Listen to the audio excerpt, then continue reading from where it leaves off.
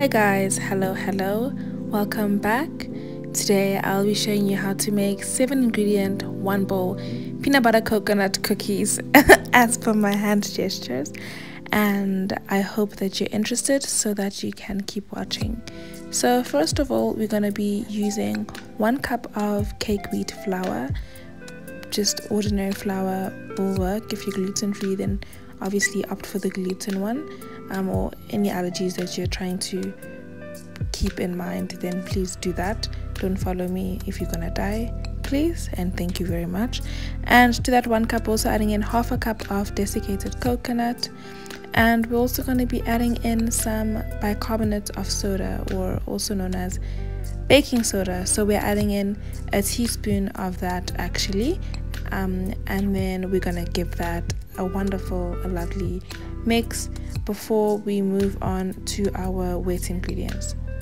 And our wet ingredients are 1 cup of peanut butter, an 1/8 cup of almond milk, a 1/4 cup of brown sugar, and a teaspoon of vanilla essence. And just to make a note as well, if you're using generic peanut butter like I am, then that will greatly impact the recipe in that you don't have to add as much sugar, unless you want to go to the hospital every 2 minutes, then add as much sugar as you want.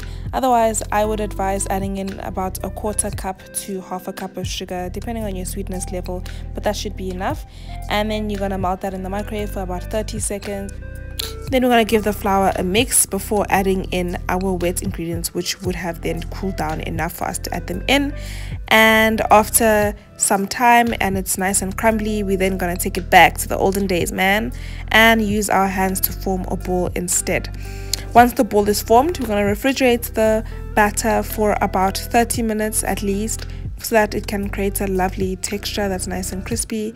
And then I find this much easier when you try and measure out. I used to like to defy the odds, like to be the rebel, not use measuring spoons, not use measures at all.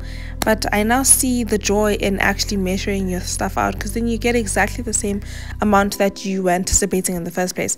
So here I used my tablespoon measuring spoon to measure out tablespoon worth of balls so that they're all equal size, and this made me exactly 24 cookies of that size, which is wonderful. And the cookies were so cute and dainty, like how peanut butter cookies usually are. And then shape them into our wonderful cookies and blessings on this earth that are also known as peanut butter cookies. And then I shaped them with a fork. So in order to make these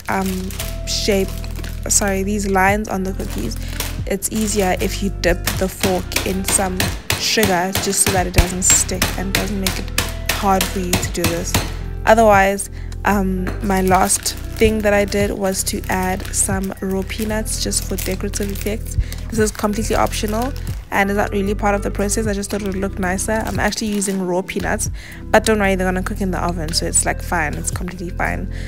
Swiftly moving along, I also took the liberty of not only topping my peanut butter cookies with peanuts to make them look, really wonderful, totally optional. I also took the liberty of taking some of the raw peanuts and putting them around the cookies to bake together in harmony with the cookies in the oven.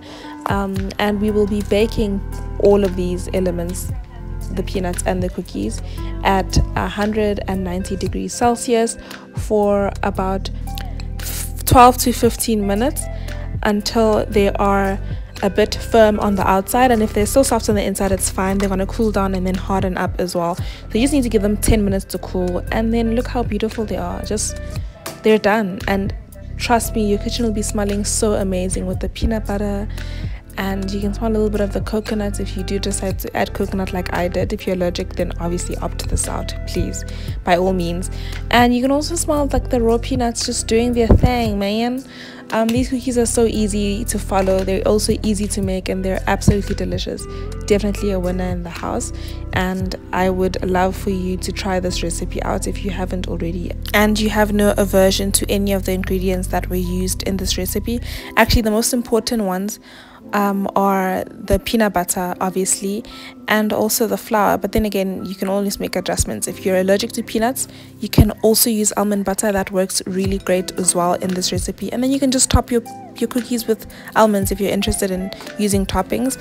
And if you are allergic to gluten or have some sort of sensitivity to that, then just use gluten-free flour. They work wonders as well, and luckily we have so many of those in store nowadays, so the options are limitless, you know. In any case, other than that, nonetheless, thank you for watching. I really hope you enjoyed watching this video. It was very simple, very easy. This is my go-to cookie snack to make when I have a break and I'm too busy to do anything else, because they're so easy to make, and also they only take a few ingredients and only have few steps really. So thank you for watching, and I hope you try this recipe out, and thank you again for your support. I hope that you like, subscribe, and comment below. Tell me what you think as I go and have this with a cup of tea. Until next time, bye bye.